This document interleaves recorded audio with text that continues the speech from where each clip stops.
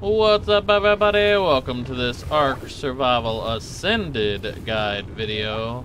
So you're wanting to tame yourself a Basilosaur, right? We're gonna do several ocean tames.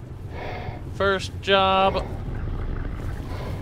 The first thing you gotta do with a Basilosaur is locate one. They don't usually dive too deep and they can be found virtually everywhere, sort of like the Tuso, but they're generally kind of toward the surface.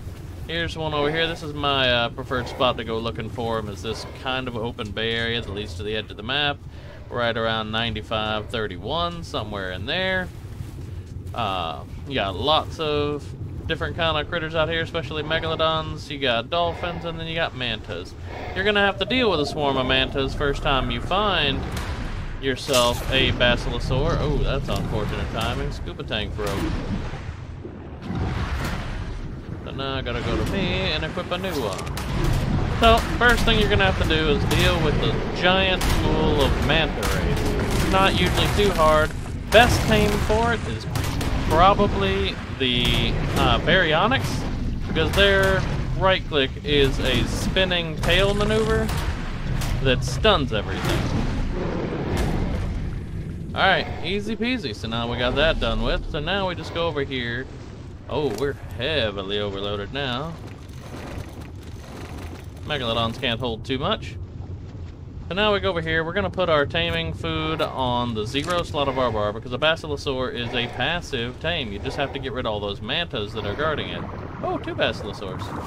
Alright, now with it in the right slot of our inventory, we feed the Basilosaur.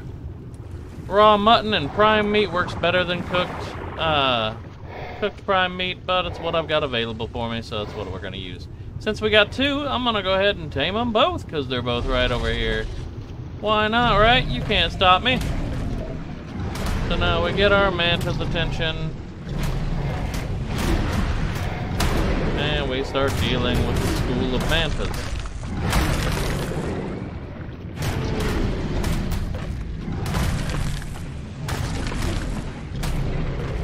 That's dealt with. Oh, a Dunkleo. We're gonna be taming all kinds of stuff. No, I'm not gonna mess with the Dunkleo right now, I don't think. Maybe I should, but... Alright, now we can move again. Gotta keep an eye on that Dunkleo, though. And this one's a much lower level one, so it should be a faster tame. There we go, we have fed the Basilosaur. Both of them now, so we gotta keep an eye on both of them, and basically just you wait a few minutes between each feeding. I think it's 5 or 10 minutes maybe, and then you go up and feed it again. This will be the one that's ready next. A few moments later. Alright, let's see if this Basilosaur is ready for bite number 2. Would you sit still?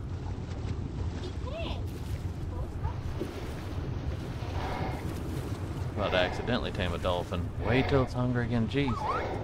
More moments later. Surely you're hungry. Yes, okay, finally it's hungry again. Let me go feed the other one. The other one would be just behind this one. Yeah, sort of. I can see that. There we go. 1 minute, 37 seconds later. Yep. Oh, this one started to regenerate its manta squad, so I gotta kill the mantas. That is something, if you're not paying real close attention, the Basilosaurs will get their mantas and dolphins, you know, following back. And that's okay if they do. Just means you gotta kill them again, like that. And resume feeding them. There we go. And where's the other one? This one has dolphins following. Oh, it has 1 manta, so I do have to be mindful of that. I want to go ahead and feed it real quick, though. There we go. Fed. Now we have an upset manta. Gotta go ahead and deal with.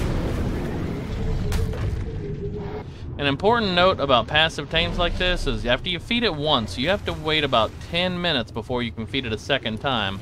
However, after that 10 minutes, it's only about 60 seconds or so between each passive feeding. So, once the 10 minutes goes by, you just keep close to them and feed them their passive food, and you'll get them in no time. That 10 minutes does feel like an eternity, though, because you gotta keep an eye on them and keep them from getting their entourage back. There's one tame.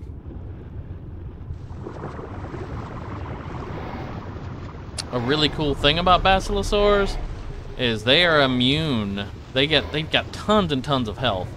They can't go super deep or they'll start taking damage, but it's pretty negligible. It's not even a large amount of damage. They're very durable. They do okay damage and have tons and tons of health. And like I was trying to say, they're immune to pretty much everything. They can't be stunned off by eels. They can't be stunned out by the jellyfish, so you can stay on them. You're immune to a tuso trying to grab you off of them. I mean, they're just an amazing, tanky kind of tame. Alright, let's feed this guy again. He should be just about done being tamed. There we go. So there you go. That's how you tame yourself a Basilosaur, or in my case, a pair of Basilosaurs. Amazing and extremely useful tames. If you guys enjoyed the content on this stream, feel free to like, follow, and subscribe, or don't. That's up to you guys. Alright, in addition to all the defensive bonuses and reasons to have your Basilosaur, there's another thing you can do, and you can run up and you can go into its inventory, and it has oil. It gathers oil over time. Now, unlike normal oil, this oil will spoil, but it can be used like any other oil, just like organic polymer can be gathered and collected from penguins, for example. But yeah, that's another reason to have a Basilosaur.